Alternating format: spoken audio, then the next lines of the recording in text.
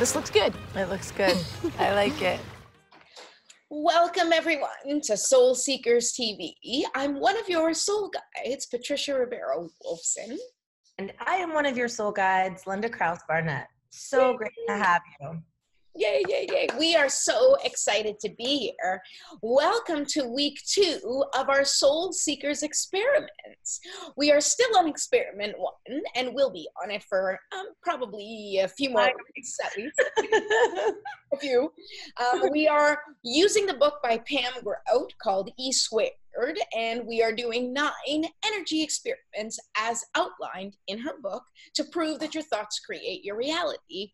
And this week we have a whole new principle I want to introduce to you, and it's called the Volkswagen Jetta principle. So, would you like to continue?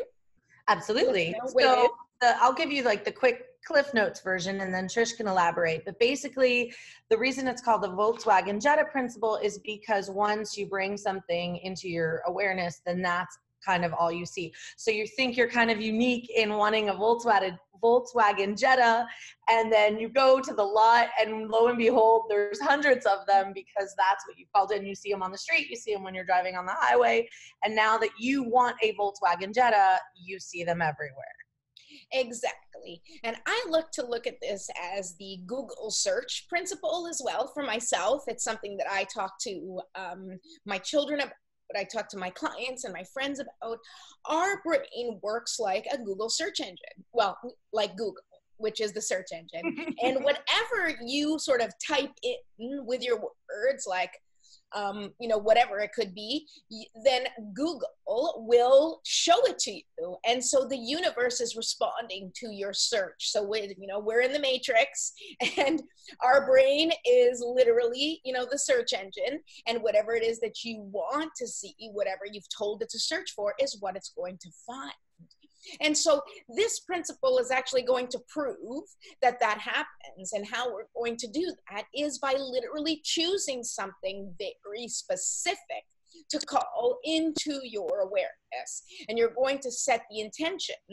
I intend to see, in the words in the book that I really like, I intend to see whatever it is you choose to see. Now, one of the things that Pam Grout uses in the book, so we'll use that for our example right now, is yellow butterflies. So I intend to see yellow butterflies.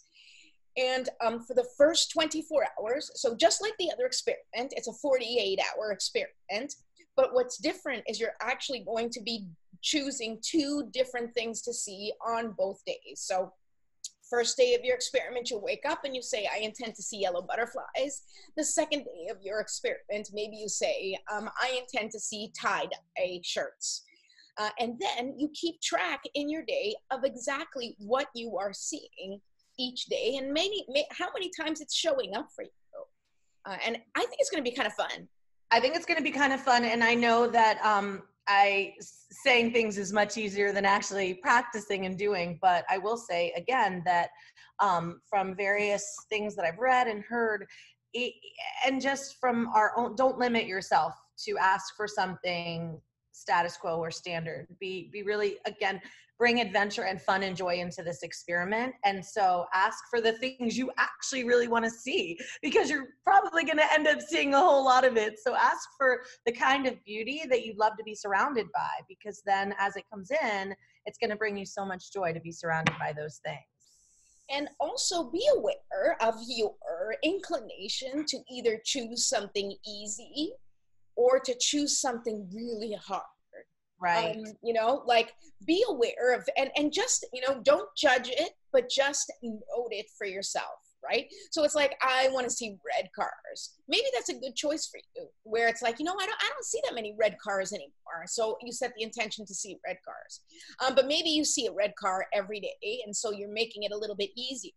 So, use your judgment and choose something that you're going to know, just like the last experiment, something that you're going to know is the universe bringing it to you. You want to get the answer. We want to succeed, but we also don't want to then succeed in a way that we're going to doubt our success, right? We want this to work. Right? And I think in specifying at least for me, what I would like to try when I do this is we tend to categorize by color because color is such an obvious sense of perception. But I would like to challenge some of you not to just limit by color, you know, maybe incorporate shapes or something you haven't seen in a really long time. Or if you're going to say an animal, maybe name the animal, you know, or a certain type of beetle or a certain type of lizard, or just don't be afraid. Like the one that fell on your head today? Because one fell on my head, but use your imagination and get creative with this, you know. And again, you're playing and you're having fun, and be childlike in your request, because this is the chance to see what you can find out there. Yes, absolutely. So to sum up, today's principle is the Volkswagen Jetta principle, and what we want you to do is declare what you want the universe to show you. And you're going to ask the universe / field of infinite possibilities 48 hours to show you whatever you ask for. And you're going to be very specific. I want to see yellow butterflies. I want to see tie-dye shirts. Those are just what I chose. And for the first 24 hours, you're going to search for one thing, the said yellow butterflies, or whatever you choose. And then the second 24 hours, you're going to choose something else, like the tie-dye shirts or whatever you choose. Be clear, concise, and give that 48-hour deadline. And then make note of what you saw and how many times you saw it.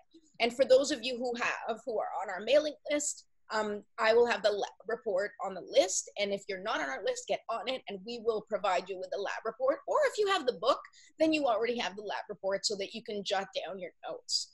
And feel free to post and log on and get onto Soul Seekers TV. And if you're getting excited and you're starting to see things and you just need to tell somebody, then don't be afraid to log on to Soul Seekers TV, get on our Facebook page, and tell us what an incredible time you're having and what you're seeing. It doesn't have to wait until the final day. You could kind of share your journey with us as you go along. That's right. And we will be going live on Thursday, October 3rd. That's this Thursday at 11:11 a.m. Eastern Standard Time to talk about our results. And we want to hear your results. Absolutely. So if you're available, please come join us. If you're not, send us a message with your results. Write the comments, just like Linda said.